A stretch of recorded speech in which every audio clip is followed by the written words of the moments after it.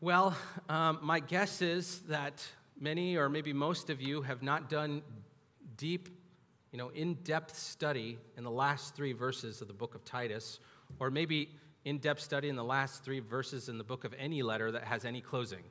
Because I know in going through our Bible reading plan and whatever reading you may be doing in your time, go ahead and out yourself. How many of you have maybe sped through the ends of letters and kind of blah, blah, blah, on to the next one, right? Oh, this is the end. The final greetings, the final instructions, just kind of seems like personal, right? It's talking about other people and where to go and where to meet me. But this is the word of the Lord, just as we said together, and we should be thankful for it. God has a purpose for these verses. We should lean in. We should lean in to see what God is seeking to teach us from this. Before we do that, let's just give a quick overview of where we've been, because this is the last time we'll be in the book of Titus. Very important book, very small letter, only 3 chapters, but packed full of very important teaching for us and for his church. The main idea, as we've talked about again and again, is that we are to have sound doctrine, right teaching, full doctrine. The word sound, healthy, complete, right. And when we have that sound and right doctrine, it will inevitably and must result in sound living, sound deeds. And so as we heard about what's going on in the time that Paul was writing to Titus in the island of Crete, there wasn't sound doctrine in every place. There was false teachers that were there, and they were spreading this false teaching, and they were living in inappropriate ways, and it was affecting the church. And so as we've seen in many of the letters in the Bible, the New Testament letters, false teaching and false living is a significant problem for many churches, and it needs to be dealt with. And so we see then that being dealt with here. And so because we need godliness, good doctrine and godliness starts with the elders. And he talks about appointing elders and the need for their godliness and the need for their to be male qualified men who can lead in that, and not only in their godly lives, but then to be able to then rebuke the false doctrine, the false teaching, the false living. Very important. Christians are not to let sin remain in the church. No, let false teaching remain, and we're to deal with it appropriately, decisively, and to be led through the elders to do so. In chapter 2, after contrasting in chapter 1 the godliness of the elders and the ungodliness of the false teachers, chapter 2 is all about the church and the church members and how they are to be godly. They are to have sound doctrine, not just the leaders, but all people. And so that'll affect all the members, old men, young women, old women. They're all to be godly. They're all to be devoted to good doctrine and good living, and even to be aware of how to live amongst outsiders, how to be devoted to good works. In fact, that good works comes up again and again. Our good doctrine will lead to good works, and so we must be devoted to that so that people might come to faith. People might see the trueness of Christ. And so this last week, we had the correcting of false teachers again, in particular what to do with them, that we should resist false teaching and then discipline those who are divisive. And so in our time today, we're going to be dealing with the closing instructions and the further teaching there. And so we're going to ask this question for this morning, which is, what must we learn from the final instructions written to the letter to Titus? What are in these particular verses that God, through the Holy Spirit, made sure that his church would have a witness to believe and understand? These are not throwaway verses. These are very important for us. What does God have for us this morning that we should hear? Well, if you're writing notes, if it's helpful for you, you can put this point down. It's this. Our first point for this morning is that churches must diligently support gospel workers. Churches must diligently be devoted to, earnestly seek to support gospel workers. We're going to see that in particular in how Paul talks about his missionary apostolic band of brothers who are ministering there in the gospel. And we're going to see what these details actually help us to see here, which is that we must support gospel workers based on what's happening here. Verse 12, let me read. Now Paul is speaking to Titus here and says, "When I send Artemas," which was a brother there, "or Tychicus," another brother. So Paul hasn't quite figured out yet that he's going to send one of these 2 brothers to Titus. What does he say to you? He says, "Do your best. Make every effort to come to me at Nicopolis." Why? Because Titus was going to then leave the church of Crete, and he was going to be replaced by one of these brothers, and he was going to be helpful then to Paul. It says, "For I have decided to spend the winter there at Nicopolis," which is another place. And then in verse 13, it says, "Do your best," same thing, do your best. Make every effort. This is an important thing. Paul is actually stressing the importance here. Make every effort to come to me. Make every effort to speed Zenas the lawyer and Apollos on their way, and see that they lack nothing. Again, my guess is you haven't spent much time thinking about these verses. But I was very encouraged as I read and studied and prayed and was encouraged by the witness of the saints over the years on how God has much to say here. Let's go over some of the details first. Paul is seeking to replace Titus because Titus is a helpful brother, faithful in his service to the Lord and service to Paul. Paul is going to send one of these brothers, Artemas. Artemas, we don't know anything about Artemas. This is the only time that his name is mentioned in the Bible.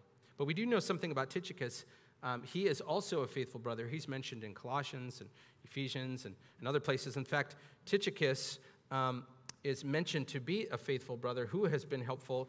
And we think that in the end, that when this is happening, that it's likely that Tychicus was not the one who stayed in the island of Crete, that it was likely Artemas, because we see later on in Paul's writings, in particular in 2 Timothy, we see that Tychicus is brought up later as being sent and involved in the church in Ephesus.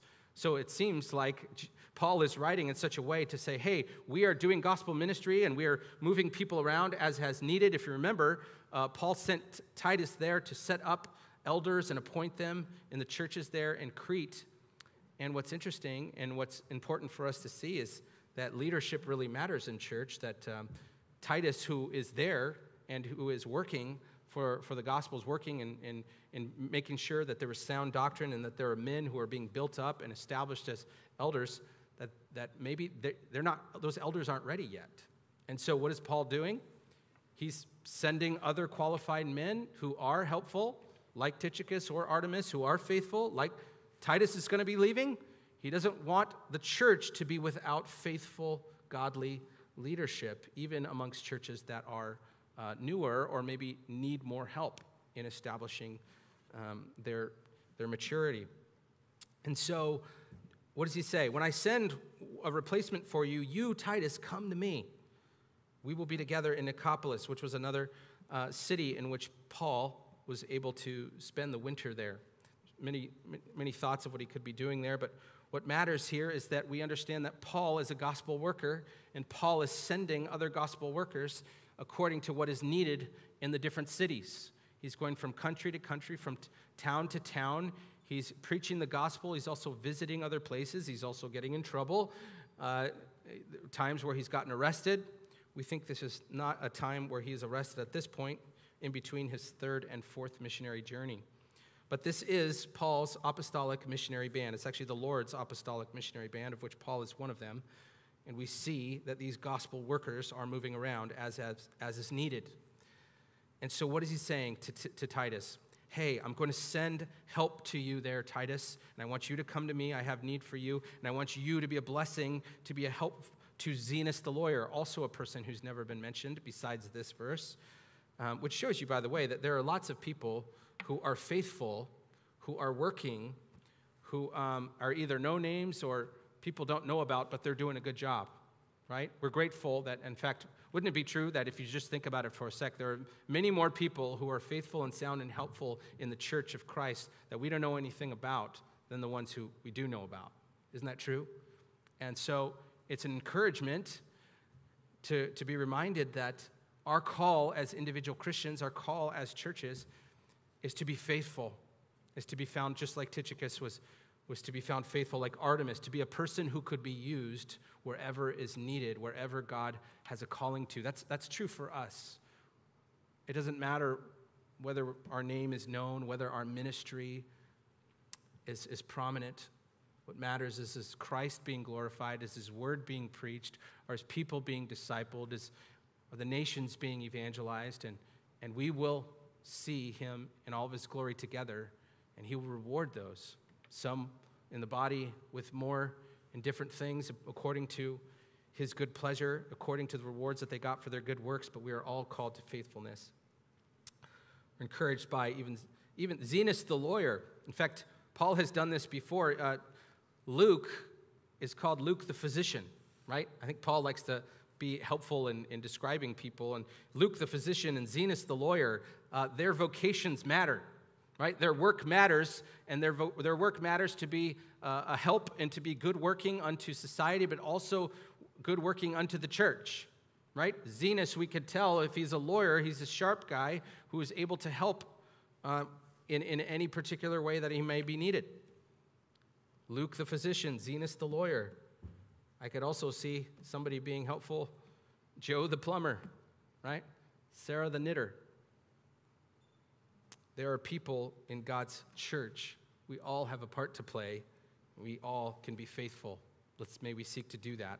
In fact, Apollos, we're familiar with Apollos from Acts chapter 18, and he was mentioned again in Corinthians chapter 1, and the letter to Corinthians. Apparently, Apollos was a very gifted speaker, very gifted teacher, and so much so that even the church at Corinth really appreciated his ministry, but inappropriately, and to the point where they really wanted to follow Apollos. In fact, they said, no, Apollos is our guy, and they were causing disruptions. He was actually seemingly that good of a leader, that good of a teacher. But we're grateful now that almost 10 years later, when this, a decade later from the writing of 1 Corinthians, we see Titus being written. And what do we see? Paul and Apollos are working together seemingly without any division, seemingly without any disruption.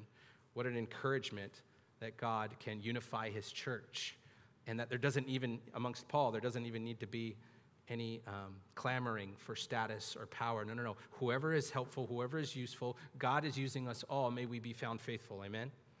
Amen. Well, what do we see here? The last part of the verse really helps us to understand what we are to, a main thrust of what we're to learn. It's that speed Zenas, the lawyer, and Apollos on their way, and see that they lack nothing. Paul is sending Apollos and Zenas. Likely they're the carriers of this very letter. They're the ones who are sent to the churches of Crete, to Titus, this letter. They're the ones bringing it. They're the messengers. And what is Paul saying? Receive them. Obviously he has, because they're reading the letter. They have, because they're reading the letter. And make sure that you help them. They have work to do in the gospel. They have instructions to carry out. Pray for them, supply them, help them, and all that they need. Speed them on their way. Be a help to the gospel ministry. And so we as a church, we should receive these words. We should meditate on these words. We should understand these words, that all the churches of Christ are to be helpful, supportive, encouraging of gospel ministers and gospel ministry. Here we clearly see missionary work. These are apostles, evangelists on their way, preaching the gospel, needing places to stay, needing supplies, going to certain places, and they're stopping somewhere in the middle, and they need food, they need supplies, they need encouragement. Help them get to their gospel ministry, encourage them on their way. I've been encouraged that we have our missionaries here now. North Africa, the Thibodeaux. We had the ability to have them a couple weeks ago, and praise the Lord that they are towards the end of their break here as they're with us. They have every 2 years, and they have been so encouraged. I was able to have lunch with Kyle this past week, and we talked about many things, but I was encouraged to hear about all the different connections that he's made and how encouraging that has been to him, talking about the work that they're seeking to do in North Africa amongst Muslims, and how they're ready to go back. They're ready. They've been encouraged. They've been supplied. He says, it's time. It's time to go back. I'm so grateful that we can have a relationship with gospel workers, with ministers, so that they can be ready to go and sped along their way. You know, I think it's true that we could say anybody who is a gospel worker we should encourage. That's pastors, that's evangelists, that's missionaries. But I think if we're really catching what is going on here in the letter to Titus, Paul and the work that they're doing is an important type an important understanding of what missions really is. It's missions, gospel work to the people who have not heard before, who need the gospel, who need the scriptures preached to them, taught to them in their language, and churches to be sound. Paul has talked about this sort of missionary support and gospel working support in most of all of his letters. There's much allusion to this sort of a thing, and he talks about them, about himself often, about thank you for your support, and this is important that we get support. Let me read from Romans chapter 15, examples of this. 15 verse 24, he says, I hope to see you in passing as I go to Spain. What is he doing? He's doing gospel work in different places, and I want to be encouraged and helped on the way. And it says, to be helped on my journey there by you, the Romans, once I've enjoyed your company for a while. In 1 Corinthians 16, he has a similar thing. He says in verse 5, it says, I will visit you after passing through Macedonia, for I intend to pass through Macedonia, and perhaps I will stay with you or even spend the winter, so that you may help me on my journey wherever I go. It's his normal pattern and even expectation that churches are to be helpful, supportive, financially, supplies to missionaries and mission work. And we're going to see Philippians, he says it clearly to this group of Christians how they did that. And it says, and you Philippians in chapter 4, you yourselves know that in the beginning of the gospel work there, when I left Macedonia, no church entered into partnership with me in giving and receiving except you. Oftentimes, churches can't do it because they're poor, but he's saying, hey, you guys, you helped me. Even, verse 16, in Thessalonica, you sent help for my needs once and again. And he's praising this church for their devotion to help gospel workers, particularly Paul and his missionary band. He says, verse 18 of chapter 4, for I received full payment. I got the money that you sent and more. I am well supplied, having received from Epaphroditus the gifts you sent, a fragrant offering and sacrifice acceptable and pleasing to God. Paul is talking about the need, expectation, the appropriateness, the fittingness for Christians and local churches to be regularly, generously, sacrificially supplying the needs of gospel workers. In fact, it's not just him, it's people in connection to other gospel work, even the people who are with him. 1 Corinthians 16, starting verse 10, he talks about Timothy. It says, when Timothy comes, see that you put him at ease among you, for he is doing the work of the Lord, as am I. We're doing this. And so let no one despise him. Help him on his way in peace, that he may return to me, for I am expecting him with the brothers. A question for us this morning. How often do you pray for, encourage, financially support, or supply the needs of gospel workers? How often? Is that your regular thought process? Is that your regular priority? Is that your regular practice to have gospel workers on the mind, missionaries on the mind, so that you can pray for them by name, encourage them for their ministry, support them, supply any needs that they may have? As I mentioned before, the type of work that Paul is doing is those amongst which he is seeking to give the gospel to where it's not been named. Romans 15, starting verse 19, talks about this ministry that he has. It says, by the power of the Spirit of God, so that from Jerusalem and all the way around to Illyricum, I have fulfilled the ministry of the gospel of Christ, and thus I make it my ambition to preach the gospel where? Not where Christ has already been named, lest I build on someone else's foundation. It says in verse 21, but as it is written, those who have never been told of him will see, and those who have never heard will understand. Paul is making it clear that there is a gospel ministry of preaching the good news of Jesus Christ to all nations, and particularly with emphasis, his emphasis is with those who have never heard. Now, that doesn't mean that there isn't appropriate, legitimate, good ministry, good cross-cultural ministry where there is already churches. In fact, many times when churches are supplied It's generational work. It takes a long time. And so there can be ongoing help for periods of time. But we should have in mind, at least in part, at least, and not even at least, there should be a focus, just as Paul was focused with, where is Christ not named? Where is there no light of the gospel? Where is there no scriptures in their language? They must hear. There are people, there are elect, all from every tribe, tongue, and nation that must be called into the kingdom of Christ. And so we must focus our time and our efforts to make sure that all of Christ's sheep are called into his fold, into his flock. In fact, we talked about this morning during the announcements that we're going to be doing our distinctives class. This is one of the areas of our distinctives that we'll be going over a little more in depth. One of our distinctives is strategic missions, that we seek to make disciples of Christ among all nations. Yes, we do. We pray for the nations. But giving attention to those who are unreached. That is something distinctive that we're seeking to be faithful in.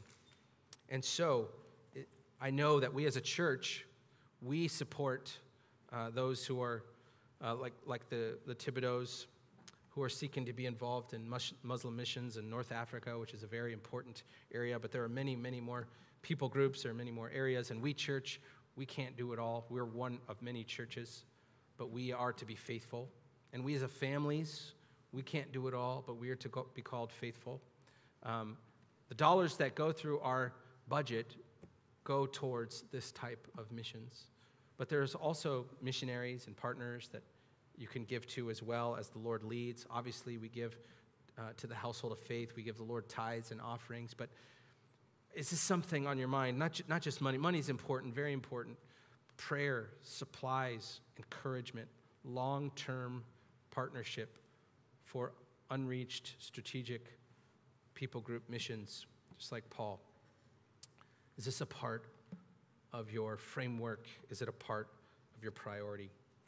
Well, let's look at the next point that we have for this morning. The first is that churches are to support diligently, make every effort to help those gospel ministers.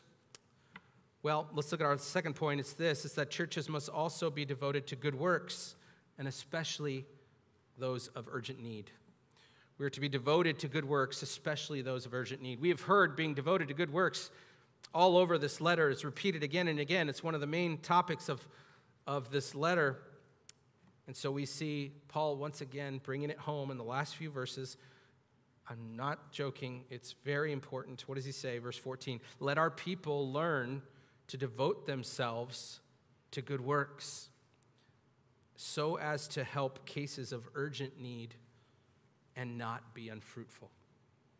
We are to be devoting ourselves to good works, those of urgent need, so that we are not unfaithful. If we look at the word here, to learn to devote ourselves, it describes something that is important for us.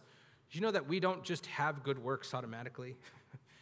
We actually need to be disciplined and learn how to live out good works. And that's partnering with the Holy Spirit. That's reading his word. That's being in and around other Christians and mature Christians. The older men are to disciple younger men, and older women, younger women, and fathers and parents are to disciple their children. We're to encourage one another, stir one another up towards love and good deeds. But we are to learn. We're to learn how to do that.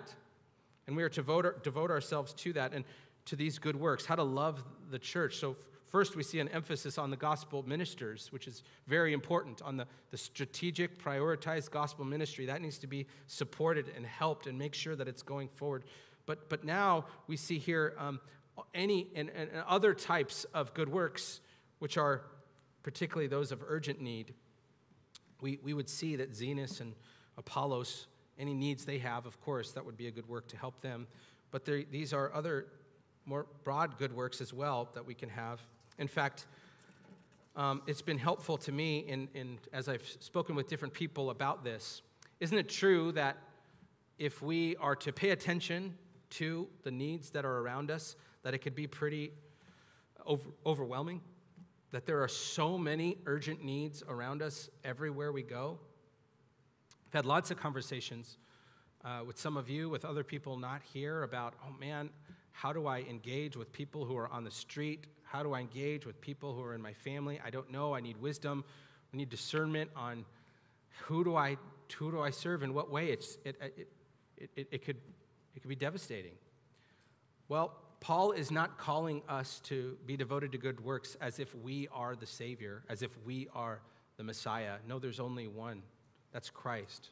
We are to be devoted to good works, remembering that we have been saved and remembering that we are being strengthened by Christ to do whatever he's called us to do, that we're not called to save the world.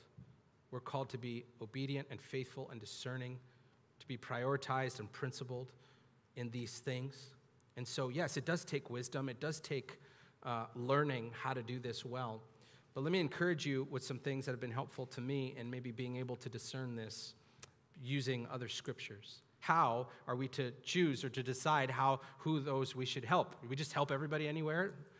Well, no, we see in Scripture a priority of principles being laid out. First is to your own household. If you're not serving those in your own household, then you're not being faithful to the people that God has already given you, correct? Let me read from 1 Timothy chapter 5 in talking about those who have urgent need. It's talking about widows. They're definitely needy. What does he say? Verse 3, it says, honor widows who are truly widows. And if we go down to the end of the section there, verse 8, it says, but if anyone does not provide for his relatives, who? These widows, and especially for members of his household, he has denied the faith and is worse than an unbeliever. There is a priority, there is a principle to understand that we are to be devoted to good works, especially those of urgent need, but not at the expense of the people that God has already given us, meaning that we neglect the needs that God has given us.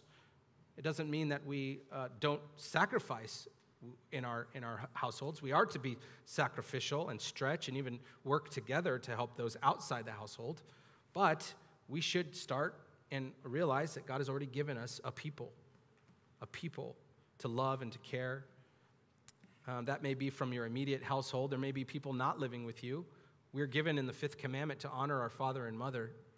And so therefore, even if we don't live with our father and mother, we are to honor them. And if they have needs, if they have urgent needs, it is on us to be able to care for them, to make sure that everything that they need is in place, especially and foremost the gospel, if they don't know it.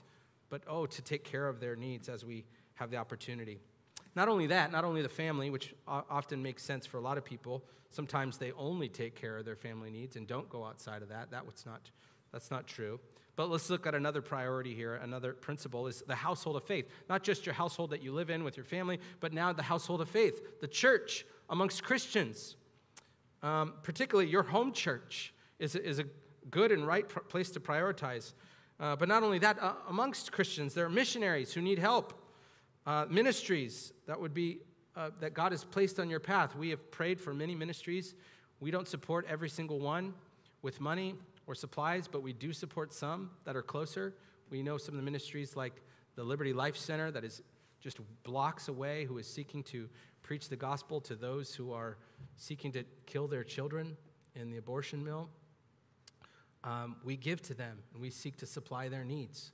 But we don't give to every single one because God is calling us to certain things. But he's called us to provide for the needs of those, not only in our household, but in the household of faith. Let me read from James chapter 2.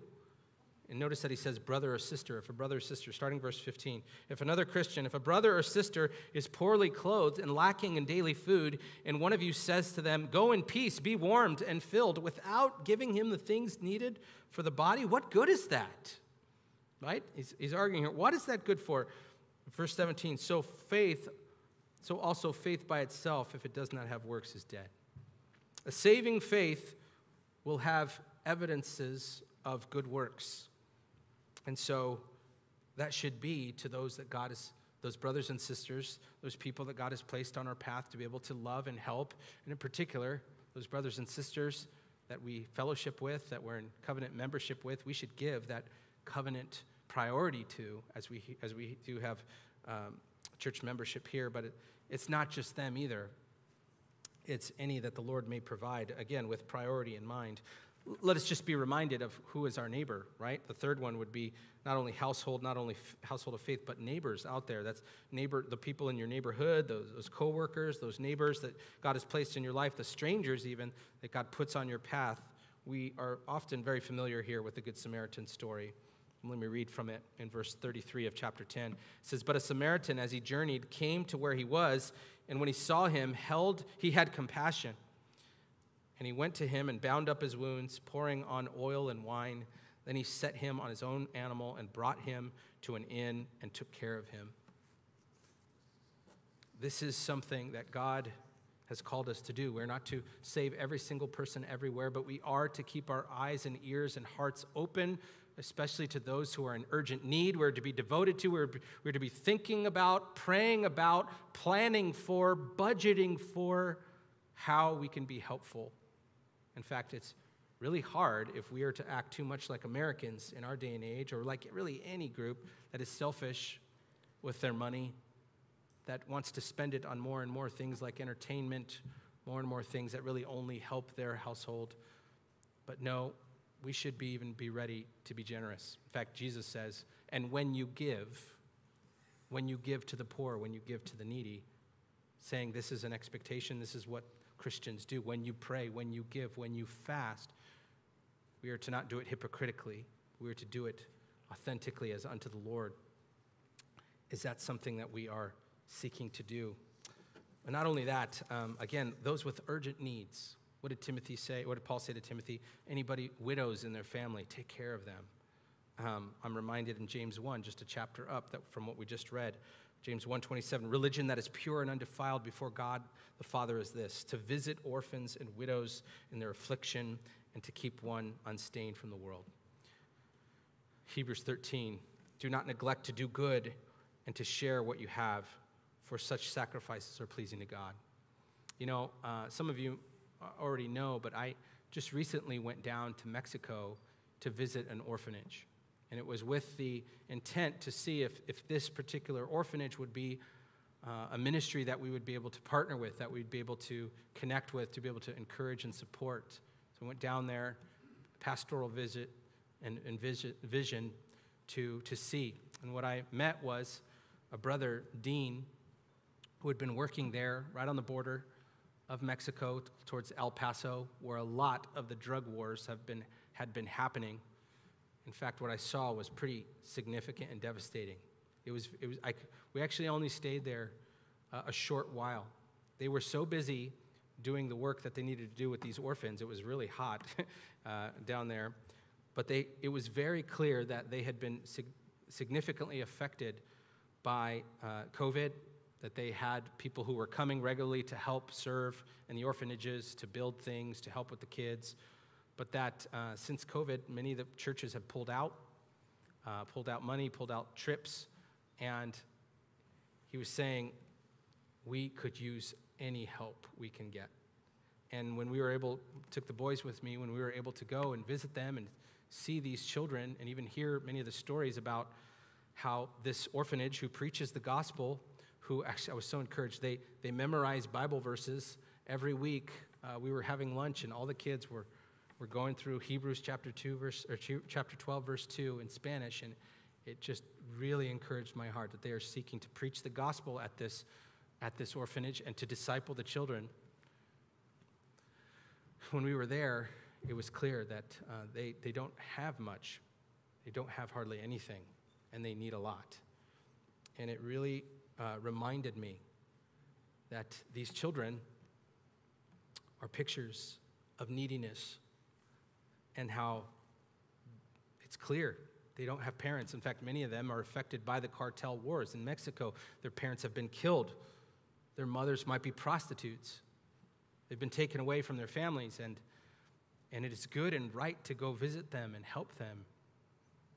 And I was reminded, it's good. This is right.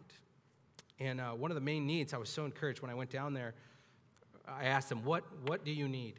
What is there anything prioritized? What would you do if you could get one thing, two things? And he said, I care most about these children's souls, and so we need more discipleship. We need a church down here. We need to plant a church so that these children and the staff, there's hardly any churches around there, and many of them, he pointed them out, some of the very unhealthy churches or even cult churches are down there. He says, we need a church down here so that these children could get discipled. And he said, discipleship is what we need, discipleship. And I was expecting him to say, we need money, we need a building, I was expecting physical needs, and he was focusing on spiritual needs.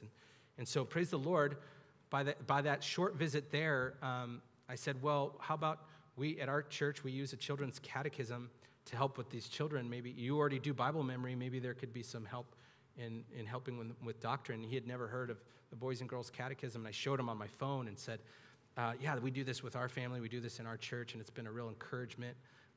And as we went through it, line by line, I could see his eyes get bigger and get more and more excited. You guys remember how excited he got about the catechism and said, we need this. We need to teach the boys and girls, particularly this type of doctrine. It's simple, but it's true. And I showed him, yeah, look at the question and the answer and the verses, and you could share those things. And he was so excited. In fact, having only met him just a short while before, he said, if this is the only reason you came, praise the Lord, that we could get access to tools like this because we need to teach these children. And I was so encouraged by that. In fact, our friend Sam Renahan up the street in La Mirada, I reached out and said, hey, Brother Sam, Pastor Sam, do you know of any resources where I could get some catechisms, boys and girls, in Spanish? You're a Spanish guy. You know, you have a Spanish service. He immediately sent me a text with being able to click on the Spanish catechism. And I immediately sent that text over to Dean, and he praised the Lord and said, I will buy these tomorrow. And I said, tell us how much they are. We'd love to help. There is a need to help those people, orphans, widows, and other places in Scripture. It says, visit those who are in prison. We're to devote ourselves to good deeds. In fact, it says not only to do that, it says it positively, that we're to devote ourselves to that, but it also says negatively, meaning that it says we are to devote ourselves to good works, help cases of urgent need, and it says not to be unfruitful. Meaning we could be Christians and we can have sound doctrine and we could even be doing things that are good, but actually not necessarily all good. It's important for our Christian life to bear fruit, the good works that come from being saved, from having a new heart, a new mind, a new will. We're not to have fruitless lives, not showing the truth. Not to be unfruitful. In fact, this just comes right in line with what Jesus said about the parable of the sower. If you remember, we were in Matthew not too long ago. We're going to go back into Matthew next week even. But it wasn't too long ago we went over the parable of the sower. In Matthew chapter 13, it says, describing somebody who's not a true convert. What does he say? It says, for as for the one, what was sown among thorns, this is the one who hears the word, but the cares of the world and the deceitfulness of riches choke the word, and it proves unfruitful.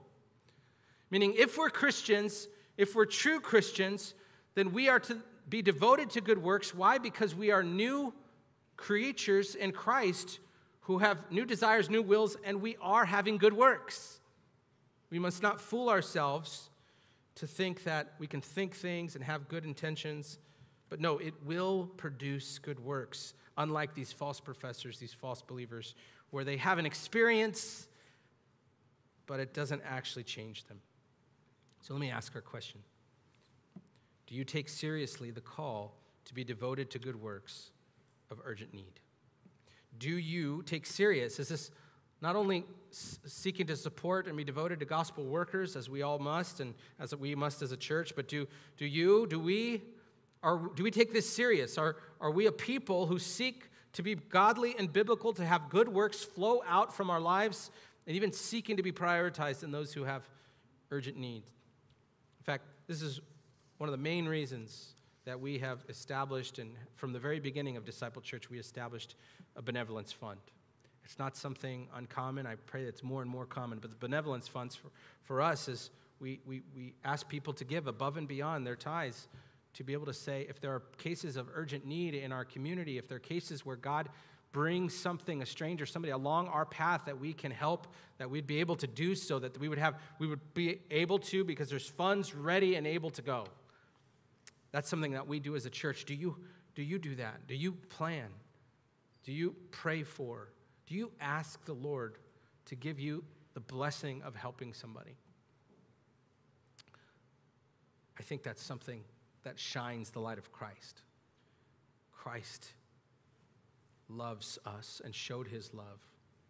And so we love him and show him our love by loving others. In fact, that's another one of our distinctives as a church, is compassion for the vulnerable.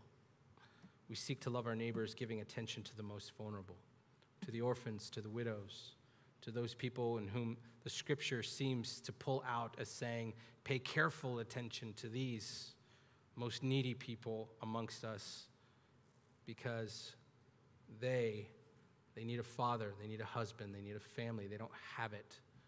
So pay careful attention to the most vulnerable there. And so we show our love.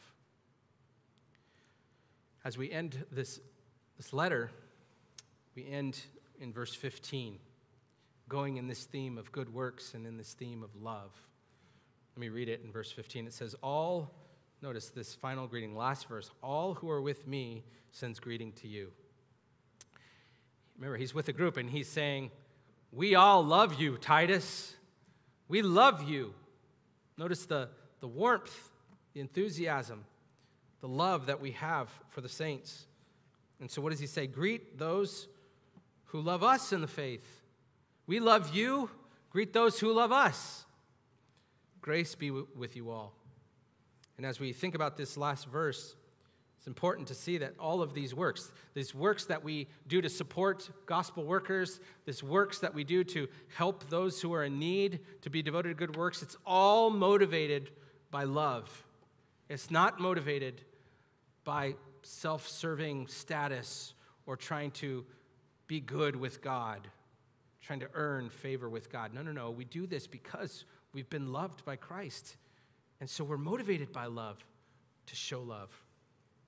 In fact, let us end with our last point this morning, focusing on Jesus. Our last point is that Jesus is the one who supplies his work, and Jesus is the one who supplies our needs. Jesus is the one who supplies his work in the world, and Jesus is the one who supplies our need. The reason why Paul can so clearly call the churches in Crete through Titus and really all the Christian church everywhere to be able to help gospel work and to be able to support and supply the needs of people of urgent need, it's because Christ is the one who has worked and is working, and Christ is the one who supplies our needs. And so we must do this out of love and devotion and gratitude for him. Look at Matthew, the Great Commission, so clearly. What does Jesus say? All authority in heaven and on earth has been given to me. Why? Because he did the work of the gospel. Because he came to earth from heaven. He lowered himself. He took on the form of a man. He was in the glory with his Father in heaven, and he condescended, took on human flesh. What did he do? He lived a perfect life. He lived out the law for us.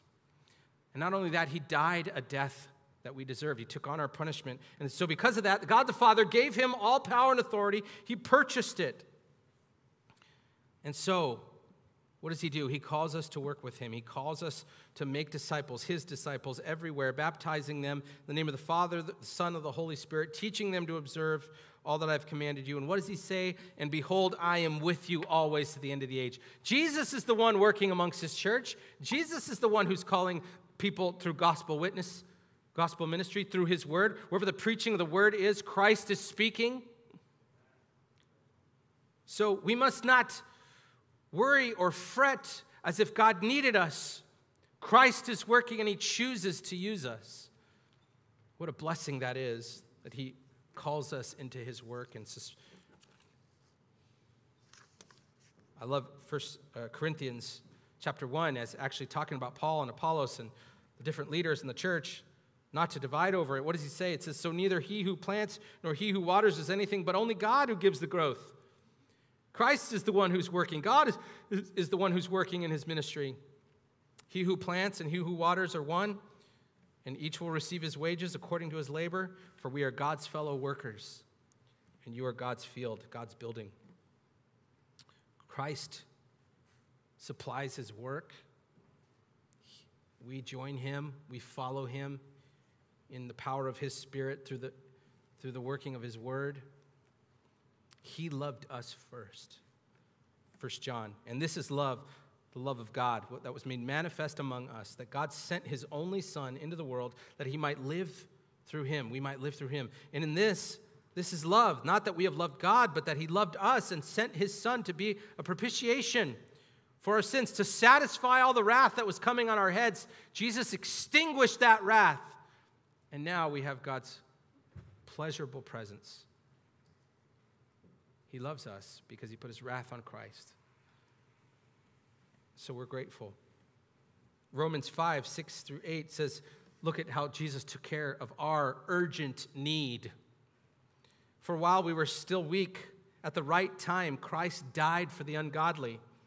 For one who will scarcely die for a righteous person, though perhaps for a good person one would dare even to die. But God shows his love for us, in that while we were still sinners, Christ died for us. Christ is the one working, and Christ is the one supplying all of our needs. He did it on the cross. He does it. He's in heaven now, seated at the right hand, praying for us. He is supplying our needs. He is interceding for us. And oh, how we can come to him with our urgent needs, with our weary souls. Look at what he says. Come to me, all who labor and are heavy laden, and I will give you rest. Take my yoke upon you and learn from me, for I am gentle and lowly in heart, and you will find rest for your souls. For my yoke is easy and my burden is light. Christian here today, be encouraged that yes, we are called to know the gospel and all sound doctrine that accords to the gospel, and that his Holy Spirit, through the word being preached and taught through his church, will affect our lives. This morning we went over sanctification, and we're going to continue on in that next week. But how it's the Holy Spirit who does divine strength, and it's through the word that we get this sanctification. We're not striving in our own strength, doing our own strategies and methods. No. It's partnering with the Holy Spirit. It's focusing on what he says in his word, believing it by faith, walking in love. And so we do that. Christ meets all of our needs, and he will bless us. So, friend, look to Christ. Look to Christ, who loved us and served us and supplied our needs, and may that be the motivation to help us preach the gospel, know sound doctrine, love the saints, be involved in missions, supply the needs of those who have urgency, and it's all for his glory. Amen? Amen. Would you bow with me? Christ, we are so grateful for your work in us. We're so grateful for your coming to earth and living out the law joyfully. Lord, dying a death.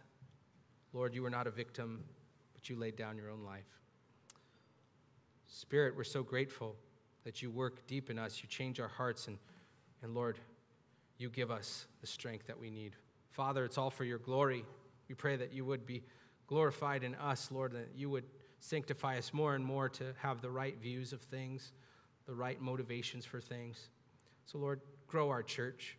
Grow us in devotion to doctrine and devotion to good works, devotion to prioritize gospel ministry, devotion to sound love. Thank you for all that you have done and are doing in us. It's in your name we pray. Amen. Amen.